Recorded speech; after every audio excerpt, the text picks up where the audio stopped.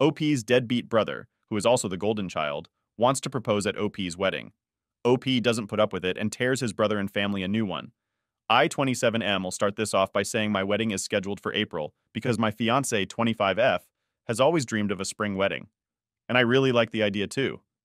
I have an older brother, though, 30M, and last Saturday, I was called over to my parents' house to talk about something. But they refused to tell me what until I got there. They then sat me down with my brother and told me that my brother wants to use my wedding as the perfect day for him to propose to his girlfriend. I was instantly mad and told them, absolutely not! But they ganged up on me. I ended up so enraged to the point that I, one man, somehow backed all three of them into a corner. I told them that if they want to do this, then not only will they all be uninvited, but I'll also cut off the financial support I've been giving monthly since they paid to have my golden child brother go through college by taking out a second mortgage. I landed a decently high-paying job and have been sending $500 to my parents monthly to help ease their mortgage. And I didn't ask for a stake in the ownership of their house either. It was entirely goodwill. And I can cut it off anytime. I left without speaking anything more to them. But my brother came to my home the next day to yell at me that I ruined his big chance because now our parents are siding with me and say they'll evict him if he tries to propose at my wedding. He said I was financially blackmailing our parents and that he just wanted a good chance to propose because he was afraid his girlfriend might leave him soon. I said that was his problem, not mine. Because my wedding day is not about him. And if he tries to propose at my wedding, I will have him thrown out. That's not a maybe, but a definite. And I doubt his girlfriend would appreciate her proposal followed up with being tossed out by a bouncer. He yelled a few choice words at me, then went crying to our only surviving grandparent, our maternal grandmother. And she called to try and ream me over the phone. No surprise, my brother heavily embellished the version of the story he told her. But she still sided with him after I gave her the real story. She tried to hold her ground, but the verbal backlash I ended up giving her left her crying. That got back to my parents, who are now pissed at me for taking things this far. But I told them I only went that far because I had to when they were all trying to get me to let my brother use my wedding as a springboard for a proposal. They ended up agreeing with me, but still stated they feel like I'm crass. And my brother showed up at my home again to scream at me that I'm an asshole, and I hope I'm happy with myself for not allowing him the opportunity. I thought I was entirely in the right at first, but maybe I really did take it too far with my brother. So I thought I'd come here to ask for an impartial ruling, Ada for everything I did and said to my brother and everyone else. Edit, my fiancé knows what my brother tried to do, and she's very angry about it. She's almost ready to have him uninvited if he pursues this any further. Also, I won't justify making my grandmother cry. Normally, I have a very mild temper, but when it comes to certain people like my brother, parents, and grandmother, I can easily get short with them because of all the past favoritism. My grandmother especially. She always sided with my brother and believed his lies no matter what he did. She's the biggest reason my parents favored my brother too. She kept trying to convince me over the phone to let my brother propose at my wedding that I ended up losing it on her. And for those wondering why I've been sending my parents money, well, about a year ago, they were on the verge of losing their house because of extra debt they took on paying for my brother's college 10 years ago. They were too prideful to ask me for help, but I didn't want them to end up losing their home. I personally don't want the house in the future, but I want my parents to be able to keep their home. We have a plan for me to continue payments till I'm 30, and I have sent them to a financial advisor to help them get things settled. But my lazy brother isn't helping. He only pays $300 a month for rent and doesn't contribute to utilities. Years ago, he also dropped out of the college my parents paid for, and they couldn't get the lost tuition money back. So they are finally starting to get angry with him themselves. Edit 2, yes. My brother dropped out of college, but a few years later he got an online college degree and barely passed to get it. I have no issue with online college. However, after what my parents spent on him, it feels like a stick to the eye that he did that. But the online college degree got him a better job.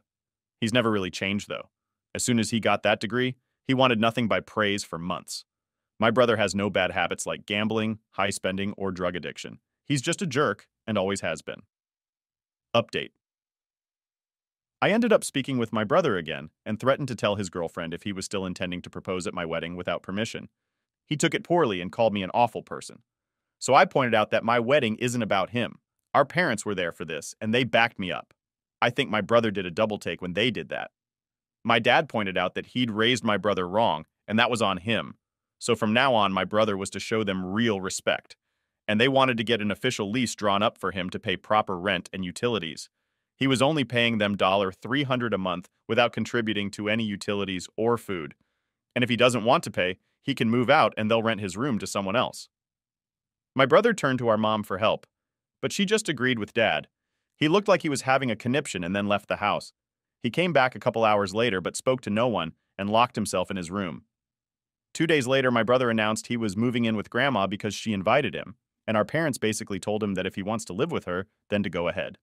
My brother responded to this by saying we all hate him for just wanting to propose to his girlfriend. My parents pointed out that it's not that he wanted to propose, but where he wanted to do it, and he'd get no support for it. He's refusing to talk to our parents now. My grandmother did try to call me again, but it ended up with me telling her that my brother will not be allowed to propose at my wedding, plain and simple, so he can get over it or not come. And the same goes for her. I ended up calling her out on her favoritism towards my brother since we were kids, which she tried to deny at first, but couldn't keep doing so because of how much I'd pointed out. She ended up crying again while I told her that if she keeps trying to insist on this, then she won't be coming to my wedding. She begged me not to rescind her invite, but still said she doesn't understand why I couldn't let my brother have his way before ending the call. My fiancé is 100% on my side, and is fully ready to remove my brother and grandmother from the wedding.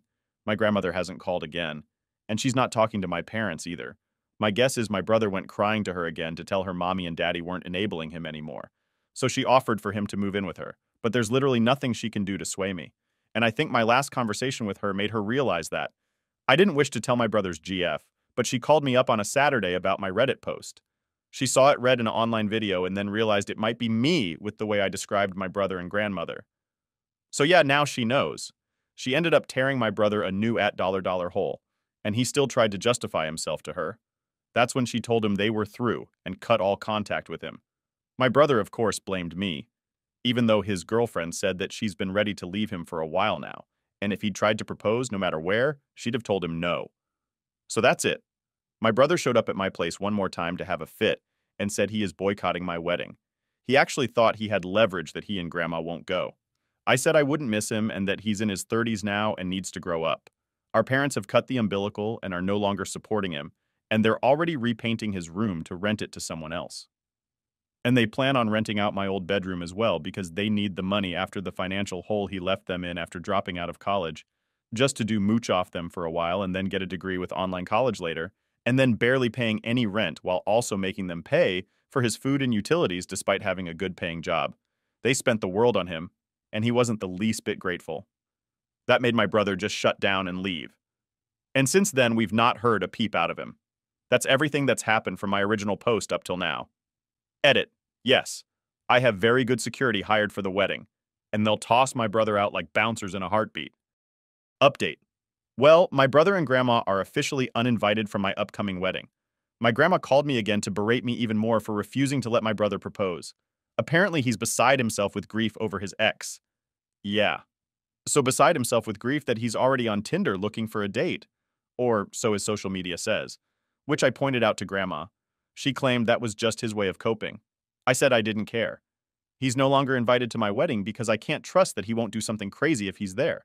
Then she gave me her classic line of, I don't understand why. That's what she always says when I won't do something for my brother after he'd screwed me over. For example, I once gave my brother a loan back when he was still doing online college. He didn't want to repay it despite promising he would. Even after getting a good job, he hemmed and hawed about it when I wanted him to pay me back. He had the money, he just didn't want to give it up. So I said I was never going to loan him money again. And Grandma gave her a line of not understanding why. Even when I told her it was because I knew my brother would never want to repay me, so he's not going to get another penny. Her response was to say she still doesn't understand. So just hearing her say that about the issue of my brother being banned from my wedding made me lose it. I yelled at her that she does understand. She just acts like she doesn't because she doesn't want to. She's always been on my brother's side no matter what he did. And because of that, she's no longer invited to my wedding either. And I don't care if she cries, because I'm just plain done with her. She made her bed with the side she chose. Now she can live with it. Of course she exploded in tears, crying like a sad whale and called me a bad grandson. I said she was a bad grandma for thinking I'm the bad grandson when she always believed my brother's lies and played favorites. Everyone else knew it too. And I'm sick of her pretending everything was rosy when she used to beat my ass and then tell me I'd be a bad boy if I told my parents she'd spanked me. I then told her not to call me again unless it was to admit the truth and give me a genuine apology. And then I ended the call. It went right back to radio silent from her. I also preemptively told my parents about what happened, and their response was that they don't care. I yelled at her anymore because she's never going to stop siding with my brother no matter what. My parents are actually doing so much better since my brother moved out. They've got 2 rooms ready to rent out and on the market waiting for a tenant. My dad is also working on clearing out the attic to make another room up there for someone to rent. They're basically turning as many rooms in their house as they can into livable space. They're going to need that rent money to help pay off their debts, and they're still thanking me a lot for helping them with the money I've been sending monthly. My parents sat me down a while ago and apologized heavily for everything that went on from my childhood till now. They said they can offer no good excuse as to why my brother was the favorite when they shouldn't have been playing favorites at all, and that what they did was completely unacceptable. And the fact that I was still willing to help them out, even after everything they'd done, made them realize how horrible they were as parents. And from now on, they'll do their best to be better people. They've basically stopped caring about what my brother and grandma think, too. They haven't been talking to them either. I've heard nothing from my brother's ex. She wants nothing more to do with my family, and I don't blame her. My fiancée is super happy about me standing my ground because she wanted my brother and grandmother out much sooner. Then she admitted something to me I never knew. Apparently, the few times she was alone with my grandma, she was told all sorts of lies about me that my fiancé never once believed. She couldn't recall much. But basically, grandma said a number of things that I remember my brother did that were pinned on me. But the gist of it is that my grandma was trying to tell my fiancé that I was a bad egg as a child, and that she better watch me closely in case she decided not to marry me. So yeah, grandma was trying to poison the well with more lies. One story my fiancé remembered my grandma talking about was one I knew right away. It was the story about the broken lamp. My grandma used to have a beautiful handcrafted stained glass lamp. My brother threw a football in the house straight at it, and the lamp fell and broke. It was old and frail, so it basically shattered. My brother said that I was throwing a football in the house, and that he tried to stop me, but it was actually the other way around. Grandma refused to believe me and spanked me bare-bottomed with a wooden spoon. My grandpa knew my brother was lying, and even told my parents so.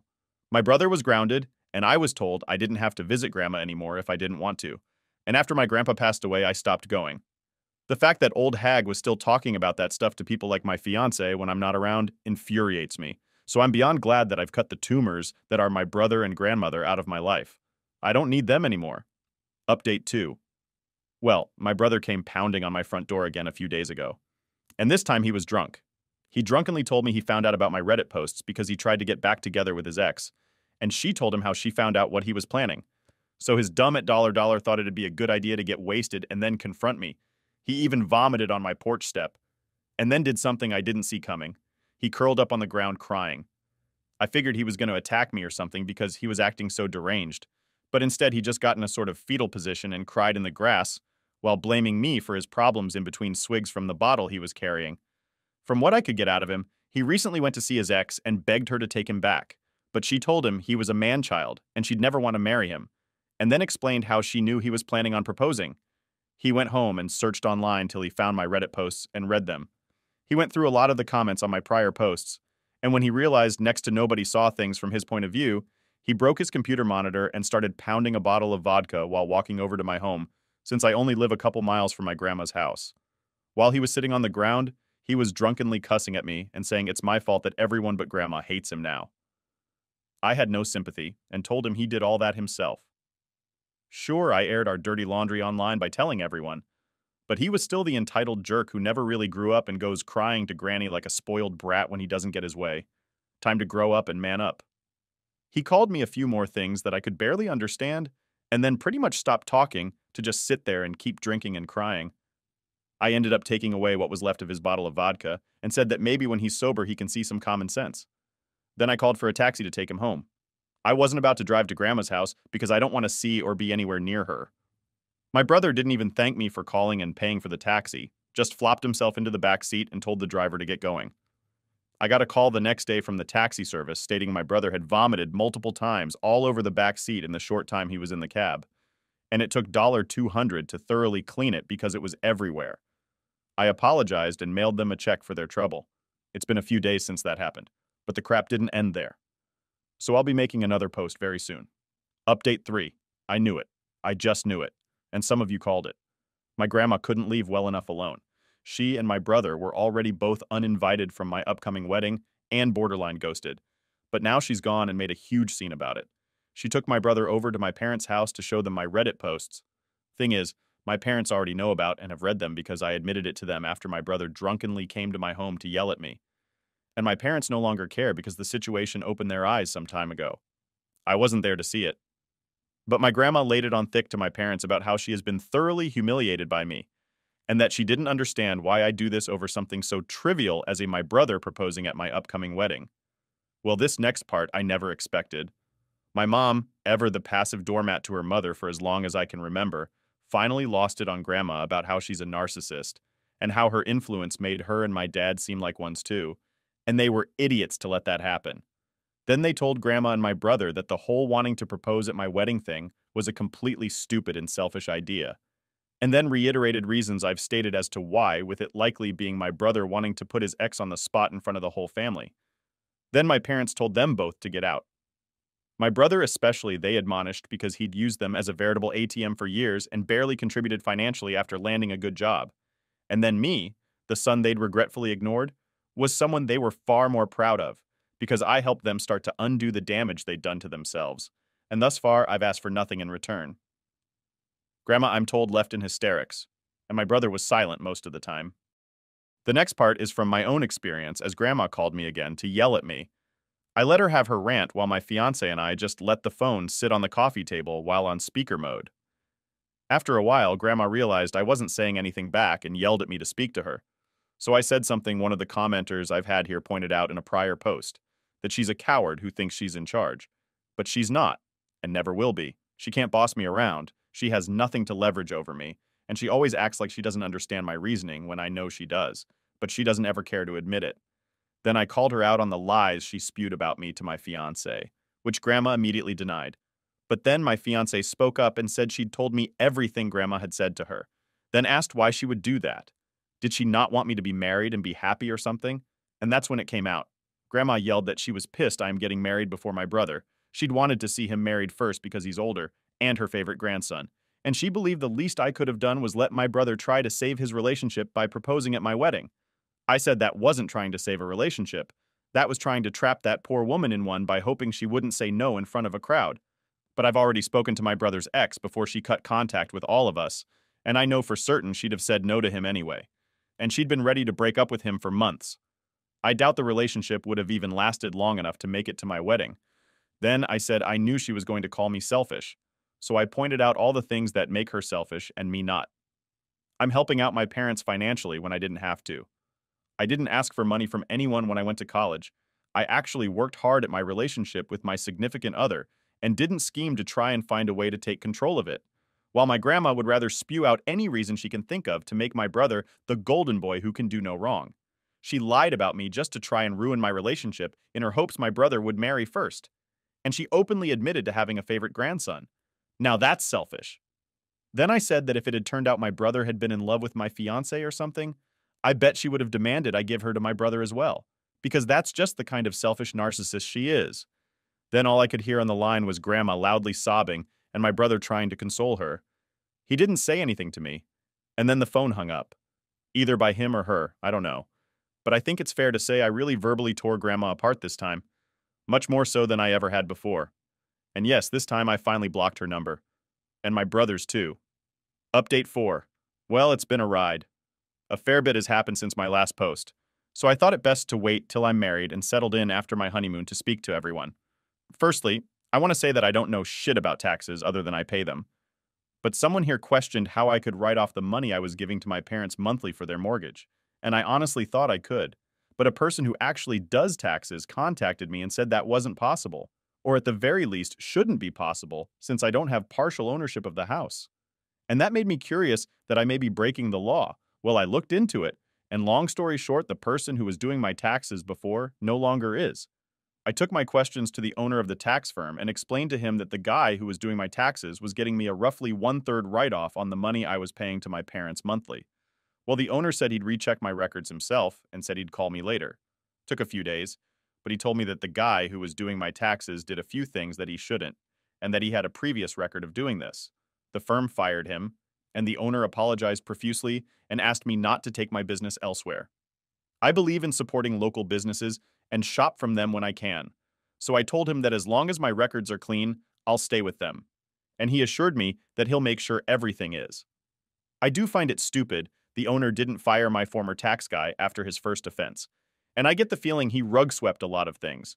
But he's assured me that my taxes will be done by him personally from now on, so I'm going to give him the chance to make everything right. Since my last post, my parents have also managed to rent out both of their spare rooms. Both tenants are young women who are first-time renters, and they've each taken a room. Both are pleasant enough, but I've barely spoken to them. My parents say they're pretty good tenants, so we'll see how everything goes.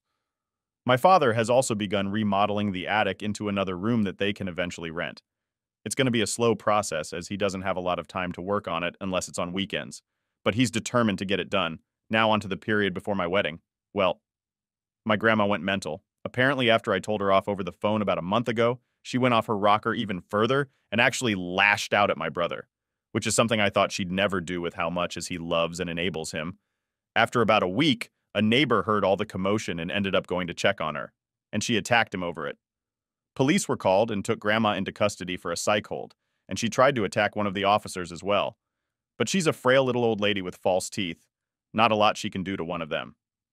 My parents went in to see her, but visitors weren't permitted until the 3 days were over. And when they were, my parents met with her and told me she was hamming it up, playing the victim, and trying to get my parents back on her side. My mother said Grandma was still blaming me and also saying that she still had a right to be at my wedding. Well, my mother let her have it by saying that she lost that right after everything she said and did. All the lies and gaslighting, and being mad at me for something as petty as getting married before my man-child older brother that she outright said was her favorite grandson. Meanwhile, my brother was chilling in her house because he had it all to himself until my grandma was allowed to return home. Don't have much information from that point since my parents didn't bother to see Grandma or my brother again thus far. Next is my wedding. The outdoor venue my wife and I picked was beautiful. There was a good-sized man-made pond with paddle boats and plenty of wild ducks and frogs. Though the ducks came right up to people begging for food, we brought some loaves of cheap wheat bread so the kids in the family could toss some to the ducks. The venue was also near a golf course, so kids were having fun hunting for lost golf balls like they were Easter eggs. They actually found a lot of them. That was some good, wholesome fun. Yes, I did have security there, and yes, my grandma did show up and tried to get in. Even though her invitation had been officially rescinded, she still had the paper one she'd gotten in the mail since she refused to return it after being uninvited. My brother wasn't with her, but she drove 200 miles herself just to try and get into my wedding. She showed up acting sweet, but then turned into a crazy bitch when the guard refused her entry. She screamed out my name and demanded to be let in, and she refused to leave till she spoke to me, until security threatened police. She ended up screaming at him and then waddling back to her car, and that was it for that. But this was not the end to the story. Oh no, because now that the only person still talking to Grandma was my older brother, I guess she started taking things out on him. No family scapegoats left for her to yell at, so she started going crazy on my brother since he was under her roof now. I know this because he sent me a letter since I have him blocked on everything but snail mail. I got the letter after coming back from my honeymoon. It was a letter with a mix of apologies and blaming me. He said he was sorry for wanting to propose at my wedding and sees how crumby it would have been to try that, and that I was right about him being underhanded in trying to ask his ex to marry him in front of so many people. But then said he was angry he didn't get to go to my wedding because I couldn't overlook his traumas. Then he said he was sorry for letting Grandma treat me the way she did for so long because now he's getting some of that himself. Then blamed me for getting Grandma so worked up in the first place, over yelling at her, and then not letting her into my wedding. Then went on to blame me for our parents kicking him out of their house and being stuck with Grandma because she's driving him up the wall. They didn't kick him out. He left when they wanted him to pay rent properly. So now he's apartment hunting. He did apparently ask my parents to move back in with them, but they outright refused and told him to get his own place. And that's about it on that. And on a side note, my brother's ex-girlfriend still has not reached out or spoken to anyone in my family since she last spoke with me. Not that I blame her. I barely knew her anyway. And we have no mutual friends. I checked her social media recently, though, and she seems just fine without my brother in her life. So if she reads this, I'll just say, good for you, live well, and don't ever let crazy like my brother back in again. And to my brother, whom I know will likely find and read this soon. Get a life, man. Stop blaming your shit on me and grow up. You're on your own now, and the rest of us aren't going to hold you up anymore. And if you do manage to date again, don't screw it up like last time. You and I both know why things didn't work out with your ex. And I hope you realize now that running to Grammy and getting drunk won't help you anymore when you're 30 years old. The world doesn't revolve around you, so let it go. As for me, my honeymoon was great.